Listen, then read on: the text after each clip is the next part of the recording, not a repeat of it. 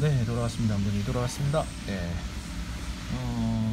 리뷰할 게 정말 많이 쌓여 있습니다. 네, 하나하나 소개시켜 드리기가 거시기 하네요. 일단 건스톰 쪽에서 나오는 글록은 전부 다 제가 구매를 했거든요. 일단 이 녀석 지금 보여드릴 건 이거고, 자 36 있고요. 그리고 17이 있어요. 네. 하여튼 이렇게고 또 36의 송기 버전이 또 있네요. 아무튼 이렇게 되고, 일단 36하고 비교해서 크기가 17은 크고요. 36도 뭐 작은 건데, 이거는 글록 26을 메인 베이스로 한 것 같아요. 36이라는 게 실제 있는지 없는지도 한번 찾아봐야 되겠는데, 제가 한번 검색을 해보고 좀 알아본 다음에 적어가겠습니다. 글록 26C라 그러는데, 이 C는 여기 원래, 자 봅시다, 아카데미 글록 26C죠. 이 C라는 게 이제 뭐라 그러냐, 하여튼 죄송합니다. 제가 18C처럼 이게 C가 붙어 있는 녀석은 이게 연사가 가능한, 이제 단발 연사 이런 식으로 가능한 건데, 실총 26에서 C가 붙어 가지고 연사가 되는 총은 없는 걸로 알고 있어요, 제가 알기로.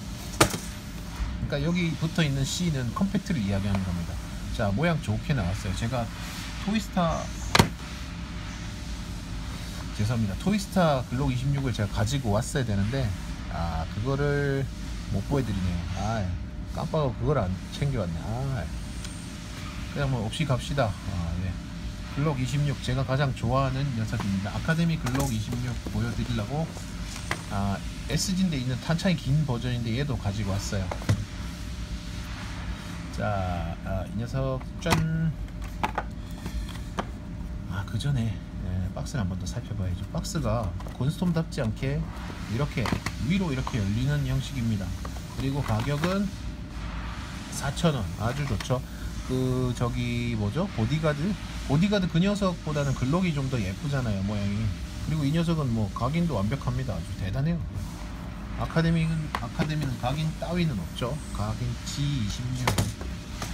G26 각인 따위는 없어요. 여기 보자, G23 장난하는 것도 아니고, 이게 뭡니까 이게. 건스톰이 더 정이 많이 갑니다. 다만 아카데미는 내구성이 좀 더 괜찮다. 부서질 때까지는 안 써봤지만 딱 봐도 좋습니다. 자, 일단 열어봅시다. 열어보면 특이하게 뒷면에 보통 이런 거 보면 뒷면에 보통 매뉴얼이 있는데, 여기 설명서가 따로 들어있어요, 매뉴얼. 이렇게. 그리고 하물며 여기가 칼라 프린팅 되어 있습니다. 약간 회색빛이 조금 더 나죠. 약간 붉은색이, 파란색이 섞여있는 검정색이에요. 이게 칼라 프린트 된 겁니다.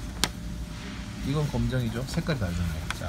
자 보시면, 설명서 보시면 뭐 탄창 멈칫 누르고 짤짤이를 하고, 슬라이드 탭, 안전장치. 이건 아카데미 거 26C 이 녀석하고 같은 것 같아요, 제가 봤을 때. 자, 일단 봅시다. 아카데미랑 거의 겹치는 것 같은데, 박스도 이렇게 예쁘게 잘 되어 있어요. 그리고 기본 기본 탄이 여기 들어 있습니다. 자, 일단 매뉴얼 보셨고, 건스톰 포장도 괜찮고, 위로 여는 이런 상자는 꽤나 쓸모가 있는 것 같습니다. 자, 예쁜 총이 이제 나왔습니다. 자, 봅시다. 생 플라스틱이지만 질감이 뭐 나쁘진 않고요. 글록 26C라고 적혀있네요. 컴팩트겠죠, C가. 자동 여기 셀렉터가 없는 걸 봐서는 C라는 거는 좀 없었으면, 그냥 미니 글록 26이라고 생각하시면 돼요. 점이 예쁘게 박혀있네요. 흰색 점 하나 찍으면 좋을 것 같습니다, 사이트에. 그리고 이 아카데미처럼 보십시오. 아카데미처럼 앞에 튀어나오고 이런 거, 저도 이 녀석은 길이를 약간 조절을 했지만, 그래도 어차피 1cm 이상이기 때문에 법규상 문제가 될 건 없어요. 아카데미가 개판으로 만들어 놓은 겁니다. 정확히 얘기하면 개판으로 만들어 놓은 겁니다.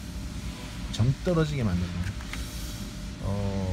그냥 훌륭합니다, 아주. 왜냐면 이걸 보여드리면, 모나카 방식 총들을 보면 이 나사 구멍이 이렇게 있거든요. 나사 구멍이, 이건 실총에는 없는 부분이기 때문에.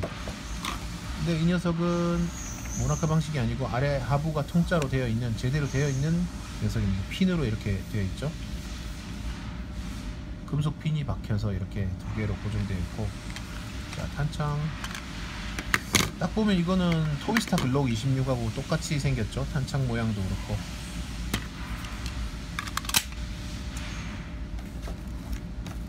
제가 리뷰를 이거를 다시 찍기도 뭐하고 다음에 토이스타를 가져와서 뒤에다 이 영상을 붙여야 되겠습니다. 안전장치 이렇게 되고요. 그리고 뭐 그림에도 표현이 안 돼 있는데 여기 뭐냐 트리거 세프티는 생략됐네요. 없네요. 없고 몸치 몰딩 이거 분해장치가 안전장 이쪽은 덤이고 이쪽만 움직이네요. 이거 토이스타 글록하고 완전히 똑같은데요. 이거 보니까. 근데 토이스타 크기보다는 훨씬 작아요. 미니로 와가지고. 자, 그리고 장전을 하면 야 이게 또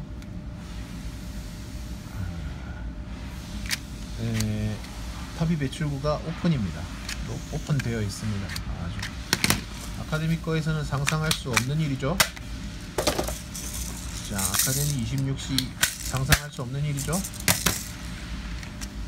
자, 이렇게 왔고 아카데미 거, 자 아카데미 글록 26을 보여드릴게요. 아카데미 글록 26도 크기가 실총보다 작거든요. 토이스타 글록 26이 가장 그거 하는데 크기가 실총 크기를 우리나라에서 유일하게 토이스타 글록 26이 이제 글록 26의 실총 크기를 재현을 했다라고 하는데 이거는 크기 차이가 많이 나죠. 얘 컴팩트 말 그대로 C라서 컴팩트라서 그렇습니다. 근데 얘도 글록 26으로 나온 건데 저게 하거든요. 탄창 긴 버전 SG 버전을 가져와가지고 일단 비교를 해보면 크기 차이가 많이 나죠. 근데 이 녀석하고 토이스타 글록하고 비교하면 얘가 훨씬 더 작아요. 그래서 이것도 실총 크기가 아니다 라는 거를 알아주셨으면 합니다. 그냥 얘 작게 만든 거예요. 그래서 자, 이 미니 아카데미 미니 26C 이 미니를 가져와 볼게요. 미니랑 크기가 아마 같을 것 같은데 그렇죠. 미니랑 크기는 동일합니다. 제가 봤을 때 이 녀석하고 이 녀석은 맞죠. 이 녀석하고 아마 같은 녀석이 아닌가 싶은데 슬라이드는 완전히 다르게 생겼네요.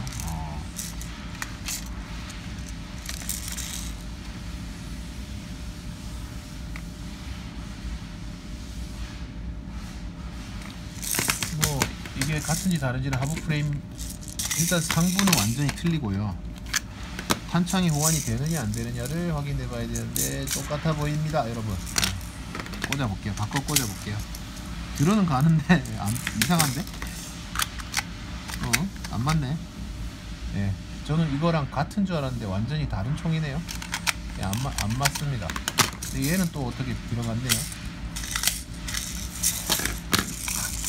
아카데미 거를 카피한 건지 다른 어디 거를 카피한 건지 몰라도 일단 서로 호환은 안 되는 카피인 것 같습니다. 구조는 거의 똑같은 것 같아요. 왜냐면 안전장치 구조나 뭐 이런 것들 보니까 일단 아카데미 26 토이스타래. 자, 건스톰 26 이렇게인데 그렇습니다. 아카데미께 약간 볼륨감이 좀 더 있네요. 리어 사이트랑 이런 거 보면 좀 다르잖아요. 길이도 좀 틀리고 확실히 다른 총이네요. 핀 박히는 방식하고 하부 프레임은 거의 같을 줄 알았는데 탄창이 다른 걸 보니 다릅니다.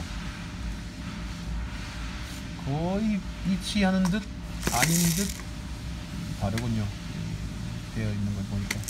일단 아카데미 거는 빠이빠이 하시고, 아무튼 이 모양 재현도는 굉장히 잘 돼 있습니다. 아주 마음에 듭니다. 그 토이스타 글록 26의 완전히 그냥 미니 버전 그런 느낌 마음에 들어요. 제가 글록을 좋아하는데 그리고 성능도 뭐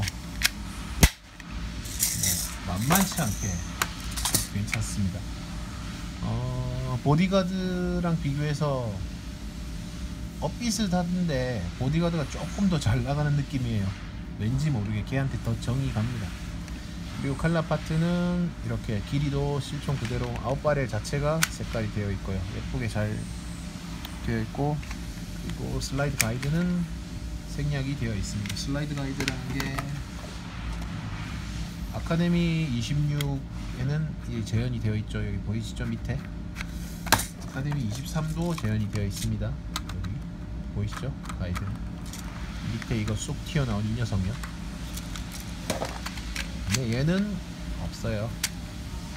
아카데미 이 녀석 26C 이 녀석은 네, 얘도 없습니다.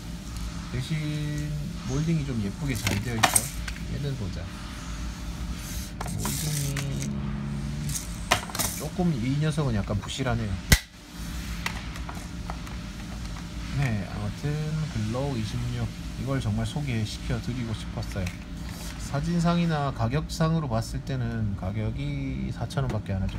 가격상으로 봤을 때는 허접할 것 같다 생각했는데, 뭐 각인도 뭐 글록 각인 제대로 다 박혀 있고 오스트리아 뭐 잘 되어 있습니다. 아주 잘 되어 있습니다.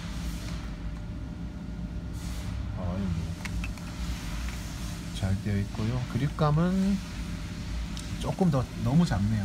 제가 아카데미 거 이 녀석은 이 밑에 범퍼 탄창 때문에 잡았을 때 새끼손이 많이 안 놀거든요.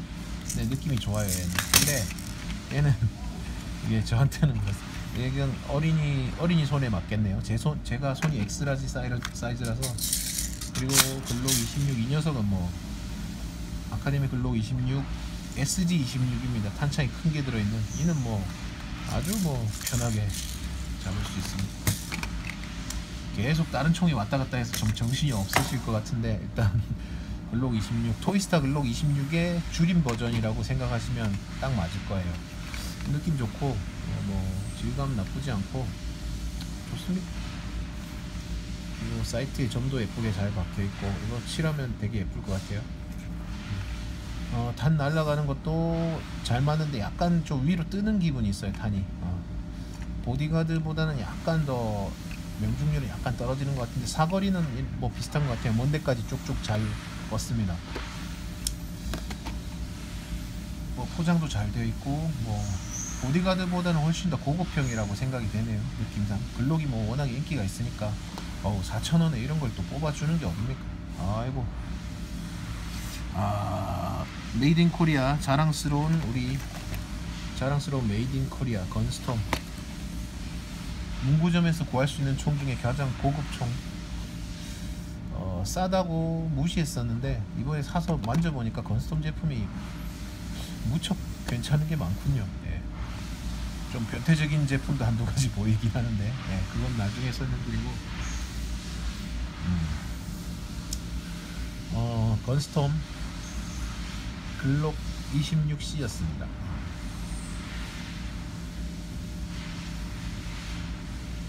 가볍고 예쁘고 자그만하고 그리고 성능도 괜찮고 보디가드 다음 이 녀석도 거의 추천인데요.